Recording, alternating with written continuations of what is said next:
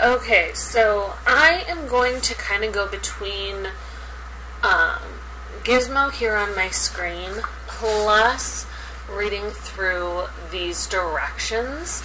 I'm going to go through the entire warm-up with you and then set you on your own to do activities A, B, and C. Okay, so first things first, I get to Gizmo over here and go through the normal login, which will bring you to this screen. Your username is your first initial and your last name. And then your password is capital W, lowercase f, and then your student ID numbers,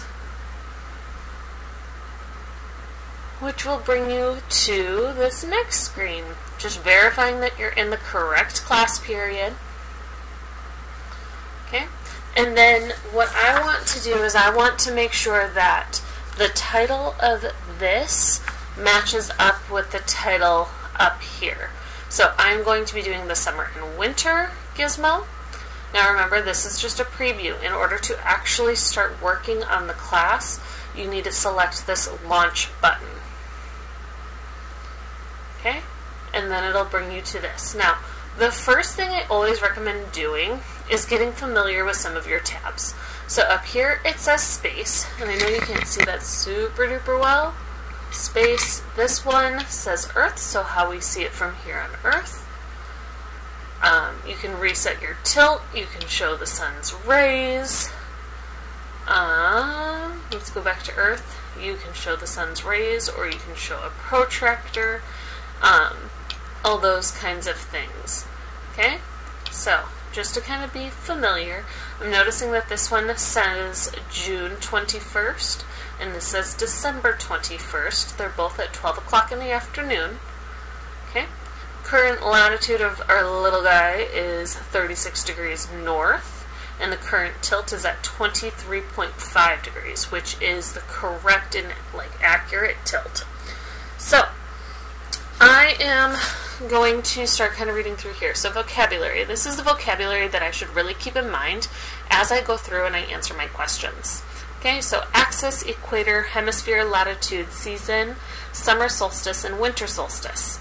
So, prior knowledge questions. Do these before using the Gizmo. So, I am going to make sure that I don't really use the Gizmo before I start doing these. So, question number 1 asks, when during the year is the sun highest in the sky? And then it asks for lowest in the sky. So when is it higher in the sky? Well, it's highest in the sky during our summer months, and it's lowest in the sky during our winter months. Ooh, also, I almost forgot my name. So, Mrs. G, summer months, winter months. When during the year is daylight the longest, and when is it the shortest? Well, for us, it's the same. We get the longest amount of daylight during our summer, and we get the shortest amount of daylight during our winter. Okay. Why do you think it is colder during winter than the summer? Okay. So just using some of your language and vocabulary, you could say something along the lines of, we are very north on our latitude. Our hemisphere is excuse me, tilted away from the sun during our winter months. The axis is tilted away from the sun's direct radiation during the summer months, things like that. So I want you to write your response here. Okay? Gizmo warm-up. The space tab of the summer and winter Gizmo shows 2 different snapshots of Earth and its orbit. As it orbits the sun. The Earth at left shows June 21st. The Earth at right shows December 21st. So, space tab, which is what it automatically goes on. Here's the snapshot of June 21st, and here's the snapshot of December 21st. The white lines going through the North and South Pole are the Earth's axis. Does the axis go straight up and down, or is it tilted? So just kind of looking at these, is it straight up and down, or is it tilted? Well, that should be kind of sort of obvious, but it is tilted. So, the axis is tilted. Yes, I wrote incomplete sentences. I wonder if you should. Okay, your latitude indicates how far you are from the equator, a line around Earth's middle. The person in the gizmo has the same latitude on each date. So, it's showing that he is away from the equator. The equator is right here. It's a dashed line. He is away. He's above the equator here. He's still above the equator there. Okay? So that next step says turn on show sun rays. So you'll click on this.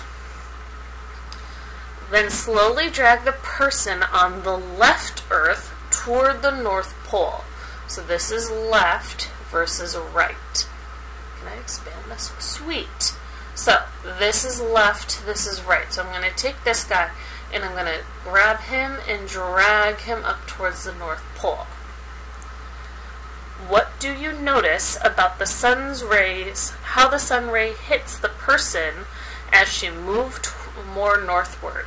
So as we moved northward, okay, because she was right here, okay, she right here is in direct sunlight. Versus when I move her up here, she's no longer receiving that direct sunlight anymore. Now it's kind of being spread across. So, what do you notice about how the sun rays hit the person as she moves northwards? So, I could simply write the sun's rays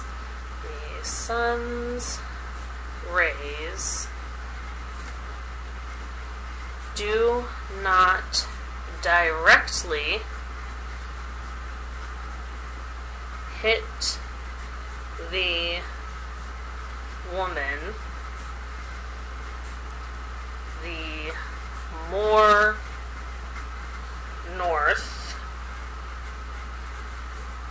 she is moved. Now she's still getting quite a bit of the direct rays and radiations, but it's not as direct. Okay? So, pause me if you need to. If not, moving on. So, the half of Earth's north of the equator, or the top half, is called the northern hemisphere. Hemisphere means half a sphere. The southern half is the southern hemisphere. Which hemisphere receives more direct sunlight on June 21st, and then which hemisphere receives more direct sunlight on December 21st? Okay, so if we're looking at June 21st, we are getting all of these rays hitting, and what is it mainly hitting? I mean, if we're just going to look at the ones that hit the Earth itself, we have 1, 2, 3, 4, 5. And out of those 5, 3 are above the equator, 1 is at the equator, and 1 is below the equator. So the northern hemisphere is getting more direct radiation. So northern hemisphere.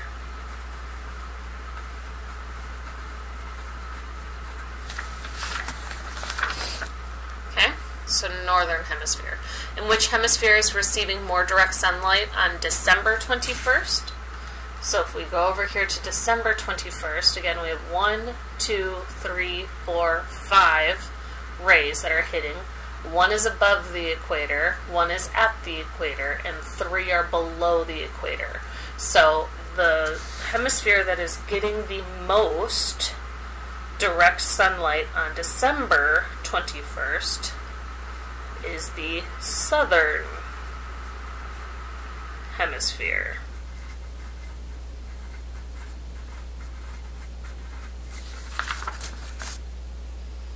Okay?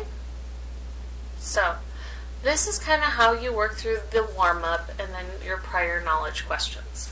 Now, what I want you to be aware of as you move into the activities, okay? Activity A is just one page, B is one page, C is one page, okay? You always need to get the gizmo ready first. So, on the Space tab, drag the person to 40 degrees north latitude. This is the latitude of New York City. And then check that the show sun's rays is on. So, the first thing you would need to do is check your current latitude, which is down here. It's a little difficult to see because of like how bright it is. But you want to grab your person and bring them down to 40, or get them as close to 40 as you can. Okay? So, make sure you read that for A. B, again, on the Space tab, drag the person to latitude 40 degrees south. This is close to the latitude of Wellington, New Zealand. Okay? And then finally, click Reset Tilt to change the axis tilt back to 23.5, which leads me to believe that somewhere in the last gizmo you're changing the tilt. And on the Space tab, drag the person to the North Pole, or 90 degrees north. Okay? Make sure you're reading that. You have to read all of the directions, because it's going to ask you to change things and take down different data. Okay? Hopefully that was helpful. If you have any other questions, please feel free to let your teacher know. Thank you.